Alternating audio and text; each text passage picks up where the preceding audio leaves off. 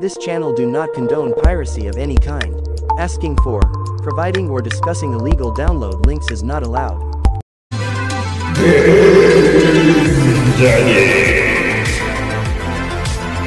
Hello Game Daddies. Game Daddy here, and welcome to our channel where you're never too old for video games, and we're all about to dive into the world of emulation on Android.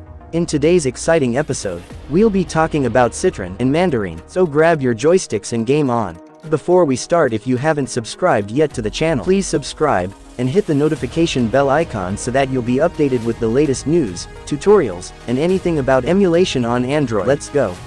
Let's talk about Switch emulation on Android with Citron. Zephyrin just released a new version of Citron, version 0.4. In this update 0.4 brings significant improvements to graphics rendering, service implementations, memory handling, and user interface. This update focuses on enhanced game compatibility, particularly for titles like The Legend of Zelda Tears of the Kingdom, Super Smash Bros. Ultimate, Donkey Kong Country Returns HD plus more. I made some game tests using Citron 0.4 just for you. You can watch my videos by tapping here.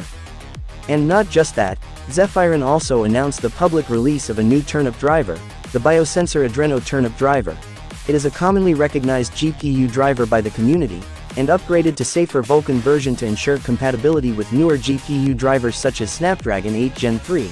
So if you have saw Snapdragon 8 Gen 3, you can test this driver by downloading the GPU driver in the description box below. Feel free to check it out.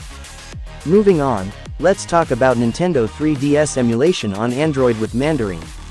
Gamer64, the lead developer of Mandarine, announced that Azahar is taking too much time to release, and for the meantime he will resume the development of Mandarine. And now Clytus, one of the contributor of Mandarine, released the latest version of Mandarine, version 1.2, with initial implementation of multiplayer feature.